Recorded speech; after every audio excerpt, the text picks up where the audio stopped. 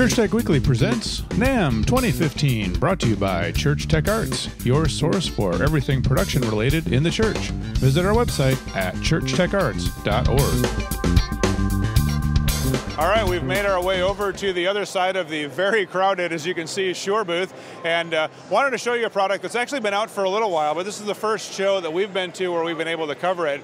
And you're probably familiar with the PSM 900 in-ear monitor. That's been out for, what, 3 years or so now, 3 or 4 years. The PSM 1000, which has been out for a couple of years. Now there's a new extension to that whole PSM line, and it is the PSM 300. And I have Corey here who's going to tell us a little bit about it. This is a neat product. I've tested it already.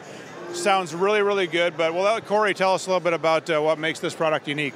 So PSM 300 is a stereo personal monitor system. It's replacing PSM 200, which is an all-analog, mono-transmission only in-ear monitor system.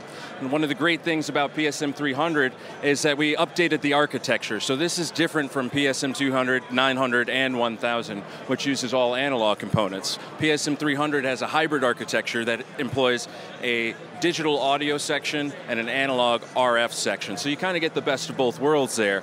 Getting great 24-bit digital audio, it's super clear, got a great stereo separation, but you're also getting the low latency of analog RF transmission. So front end to back end, you're looking at about less than half a millisecond of latency. Now the system comes in 2 different configurations, both of which share the same transmitter. This is the P3T half-rack transmitter. It uses 1/4-inch inputs and throughputs. It has a single BNC connector on the back end.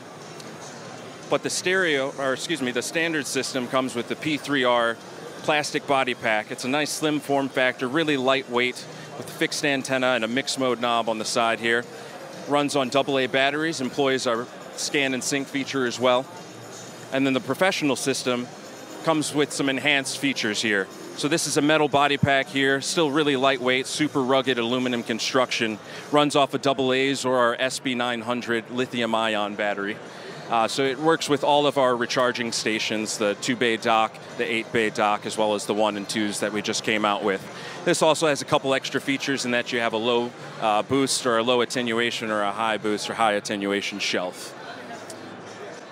We also came out with, very recently, the P9HW hardwired pack. So this one will be replacing the P4HW and the P6HW that have been in our PSM line for quite some time now. This one also employs a digital audio architecture, and we employed a 4-band EQ in this one. So that's a low and a high shelf and 2 sweepable parametric EQs.